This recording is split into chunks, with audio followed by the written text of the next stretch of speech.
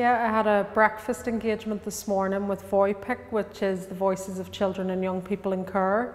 and that involved young people in the care system in Belfast and beyond coming into the parlour, having breakfast with me so that I could listen to their stories, and also those agencies and families who support the young people themselves.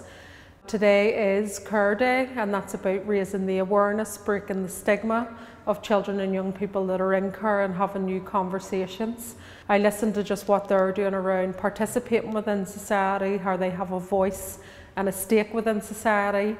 And it was really interesting just to hear the young people's views of care, their views in terms of accommodation and also employment prospects, but more importantly their dignity within society, and to ensure that they break down the stigma of how young people in care are viewed and are looked at.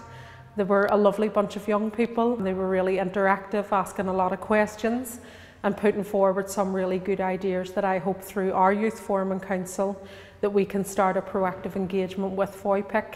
And I suppose to end, they have these glasses, and this is about encouraging people in society to view children and young people in care through a different lens, and I hope that we've done that this morning.